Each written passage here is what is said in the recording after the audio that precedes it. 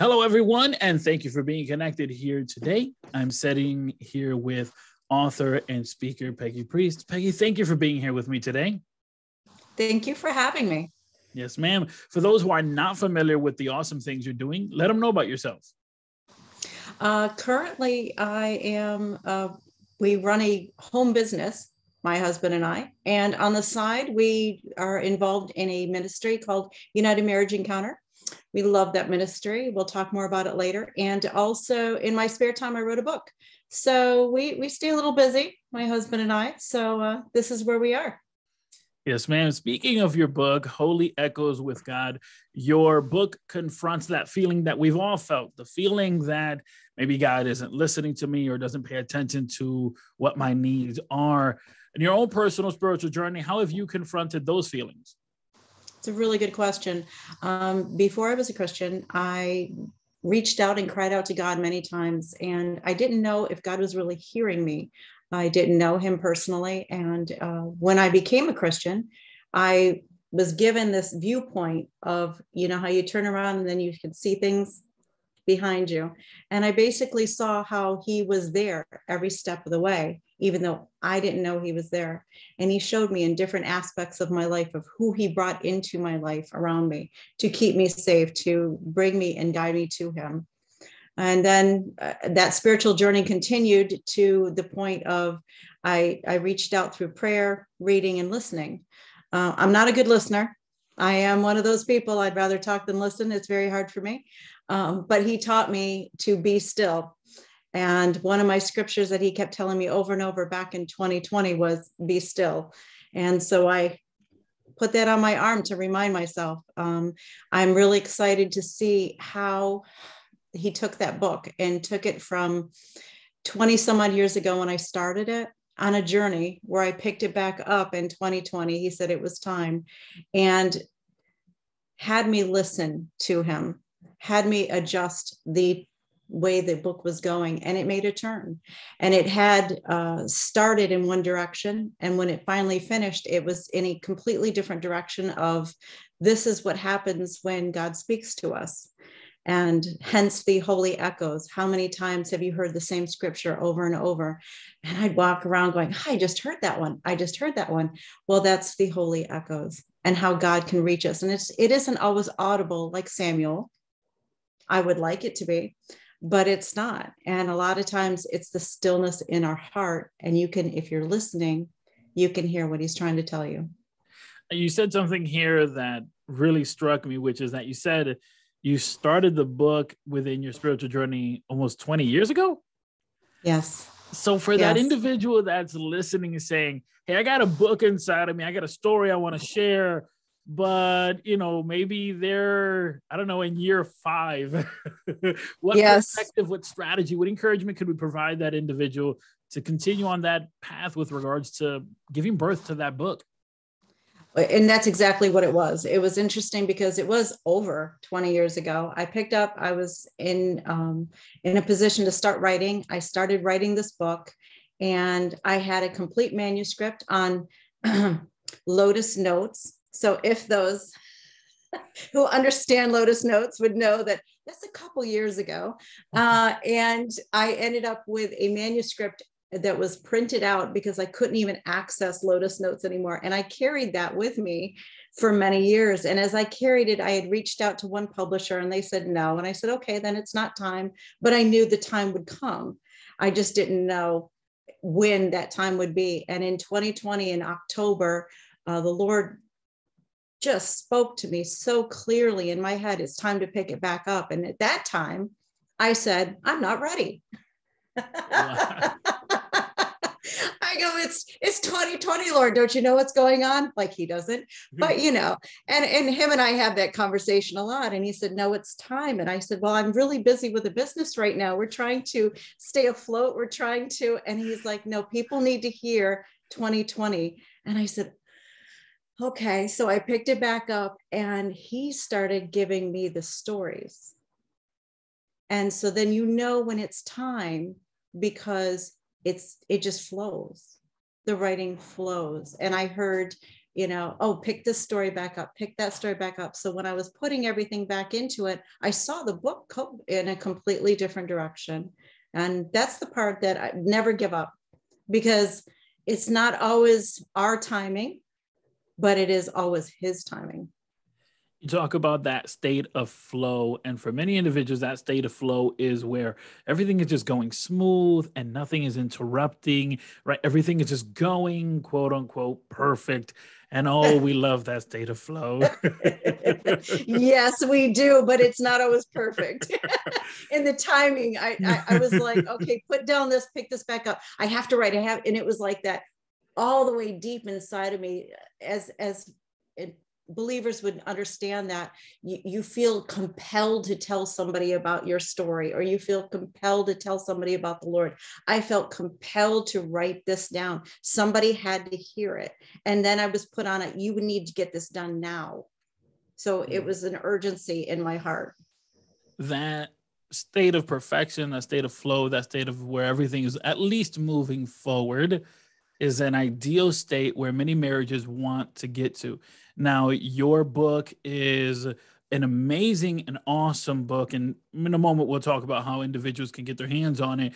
But the proceeds for your book go towards UME, United Marriage Encounter, which you and your husband are the executive couple in Western New York. For those who aren't familiar with UME, let them know about the mission of UME. Thank you. United Marriage Encounter, my husband and I became involved back in 2016. Their mission is in response to a call. They offer weekend experiences and a community of caring couples who are committed to having a stake in other people's marriage. Their vision is to start transforming one man, one woman marriages that lead to stronger Christian families and stronger Christian communities, because that's what it's all about. For those individuals that say, man, I'd really like my marriage to get in the state of flow, right? I really want my marriage to be transformed.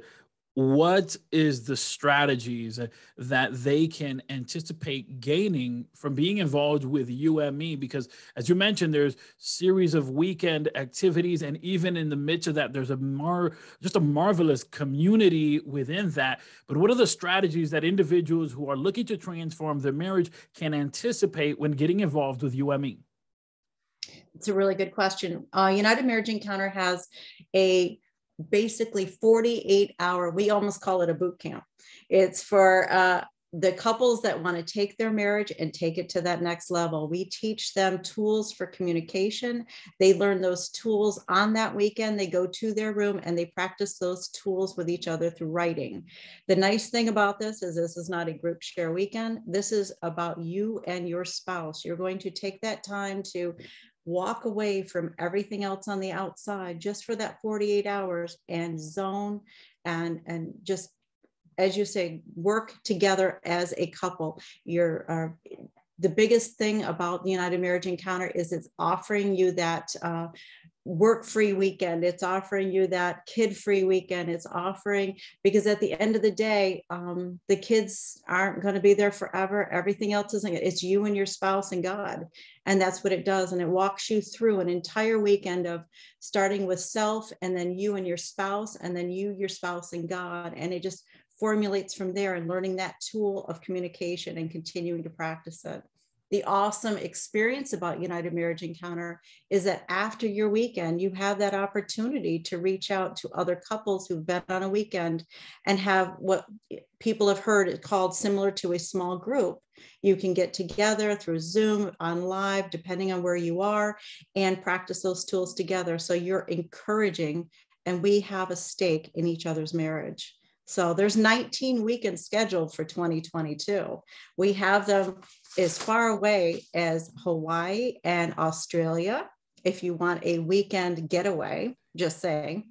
And we have them as close as New York, right around our corner. And New York, upstate, we have them twice a year. Most of them do have 1 to 2 times a year in each community. And we'd love to see anybody else want to join and learn more about United Marriage Encounter and take their marriage to that next level.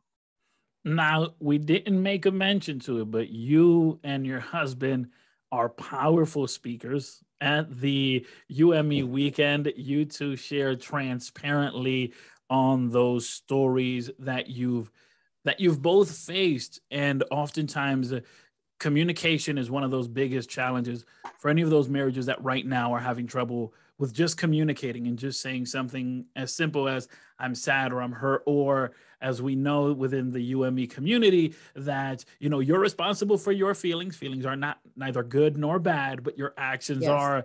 Talk about those individuals who maybe need a strategy with regards to how to get to a healthier communication. Well, that's great. The nice thing about being a speaking couple is we're on the inside, and as there are going to be 4 couples that speak on each weekend, and it's nice. Each couple is coming from a different background. So the couples that attend the weekend may find that they can understand and relate to one or more of the couples that are there, because what we do, as you said, we take our personal experiences, we rip off the bandage, so to speak, and share deep in, as much as we can, so that the couples feel comfortable to share with each other. And that's what's important, because if they can see us doing this, they can see themselves doing this as well for each other. Well, Peggy, I thank you so much for being part of the program. Now, all of the proceeds of your book, Echoes with God, go towards UME, United Marriage Encounter. For those who want to get connected with you and get their hands on your awesome book, of course, more details on UME, let them know how they can do so. Absolutely. Absolutely. So yes, as you mentioned, all net proceeds go to United Marriage Encounter. This is my Hannah project for this book. That's what I call it. And so anybody that wants to be a part of this project, we are very excited, and we want to get the word out for United Marriage Encounter. If you'd like to attend a weekend, you can go to unitedmarriage.com. That is unitedmarriage.com, and that will show you more about our vision, our mission. There's some testimonies out there, and how to sign up for any weekend you choose. Again, we have them everywhere. It's a great getaway for a couple, and it's also a great way to take that marriage to the next level. My book, you can reach on Holy Echoes by peggypriest.com. And that is my website, which gives more information about me, about the book, what's going on. And the newest thing with the book is by the end of the month, it will be an audiobook. We are in the process of completing it that way. So very exciting news there. Awesome. Awesome. Peggy, thank you so much for being part of the program. And of course, send all my regards to Carl. Thank you so much for having me, and give your wife a hug for us. Definitely.